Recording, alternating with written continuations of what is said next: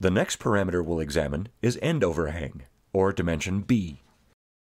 This dimension is called toe overhang for J-lead and gull wing components.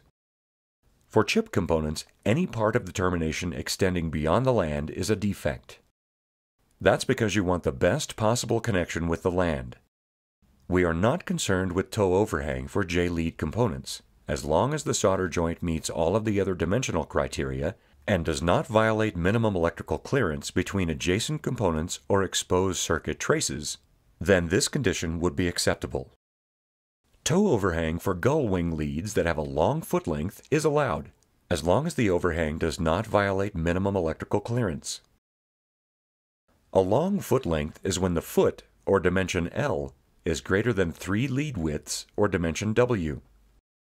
If the gull wing lead has a short foot length, where dimension L is less than 3 lead widths, any amount of toe overhang then becomes a defect. Toe overhang is also not permitted for Class 3 BTCs. Now let's look at end joint width, or dimension C. The width of a chip component solder joint at its narrowest point must be at least 3/4 of the width of the component termination, or 75% of the width of the land, whichever is less. The width of a J-lead, gull wing, or BTC solder joint at its narrowest point also needs to be at least 75% of the lead or termination width. Of the specific components we are studying in this video, side joint length, or dimension D, only relates to J-lead and gull wing components.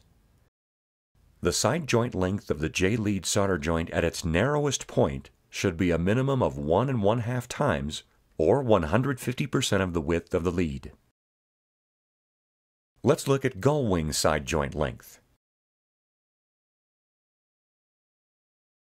If there is a long foot length, meaning that L is equal to or greater than 3 lead widths, the side joint length should be a minimum of 3 lead widths, or 75% of the foot length, whichever is longer. If there is a short foot length, meaning that L is less than 3 lead widths, the minimum side joint length needs to be 100% of the foot length. Our next parameter is fillet height, which is specified by dimensions E and F. These dimensions are called heel fillet height for J-lead and gull wing components. For chip components, the solder may overhang the land and extend onto the top of the termination, but should never touch the component body. For dimension F, the minimum fillet height should extend at least 25% of the height of the component termination, or 0.5 millimeters, whichever.